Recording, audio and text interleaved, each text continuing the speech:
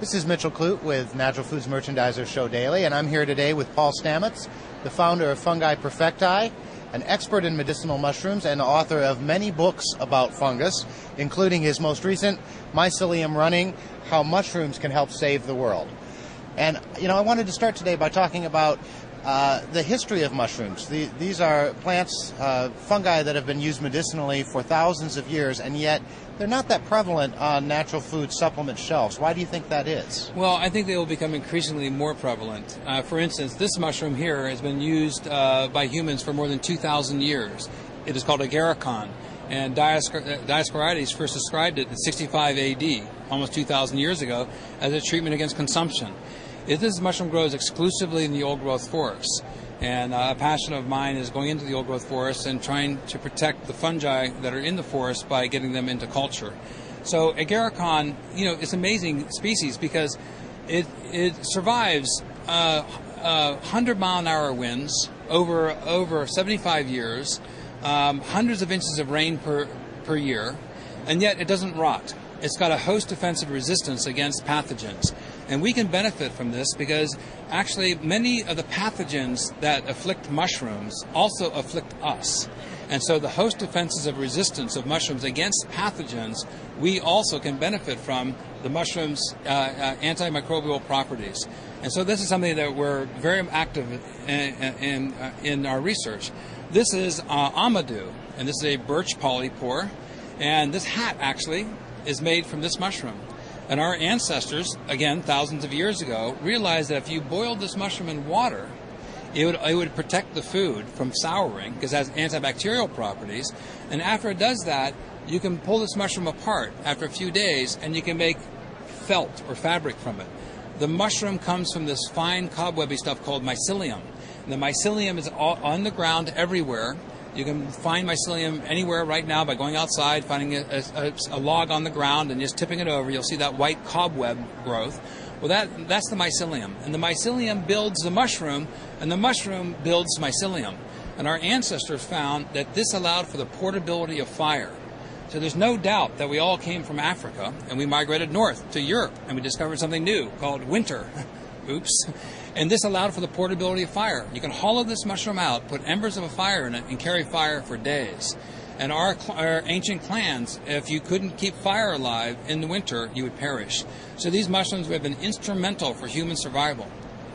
So you've got a long history of traditional use, medicinal and otherwise. In terms of contemporary peer-reviewed research, is there more data to back up some of the claims for immune defense and other properties? Excellent question. We've been approved for a $2.2 million breast cancer clinical study with Bastyr Medical School in Seattle. And they juried 5 different companies, and our company came out number 1, using turkey tail mushrooms for non-estrogen responsive forms of breast cancer. We're in the 3rd to 4th year of the clinical study. It should be finished by November.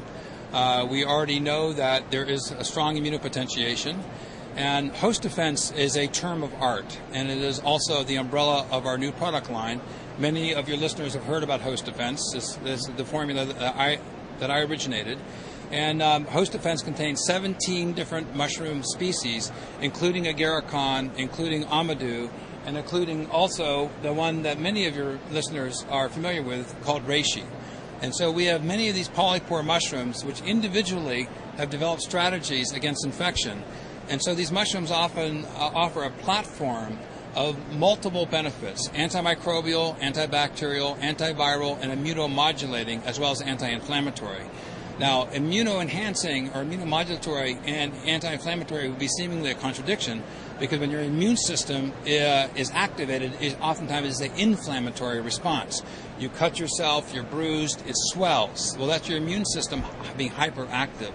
And so these mushrooms afford a unique mode of helping your health by modulating the immune system so it doesn't overreact, and so you don't have an inflammatory reaction, but you have a modulated immune response sustained over the long term that then can help you fight disease.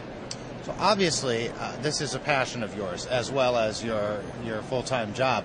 So on a biographical note, how did you get interested in fungi, and how did that turn into a career? I was a very shy little boy, and I stared at the ground all the time. and I found mushrooms. And I have a twin brother, and my parents told me not to throw puffballs at him because if the puffball spores got into his eyes, it would cause him to become blind. Well, of course, I immediately put that information into action. I pelted my twin brother with as many puffballs as I could. That was my earliest memories of getting involved with mushrooms. But mushrooms I spent a lot of time in the old growth forest, and I've come to learn how important mushrooms and mycelium is for the fabric of nature. They're the foundation of the food web. They're the interface organisms between life and death, but they pair with plants and animals. And our pairing with fungi now, especially at this critical juncture in our evolution of our life on this planet, we have learned that if we pair with mushrooms and we pair with fungi, our host defenses are greatly increased and our longevity is also increased. Final question: did your parents mislead you? Can your brother still see? Yeah, we both suffer from nearsightedness, but I've been assured that has nothing to do with the spores from puffballs. Well, thank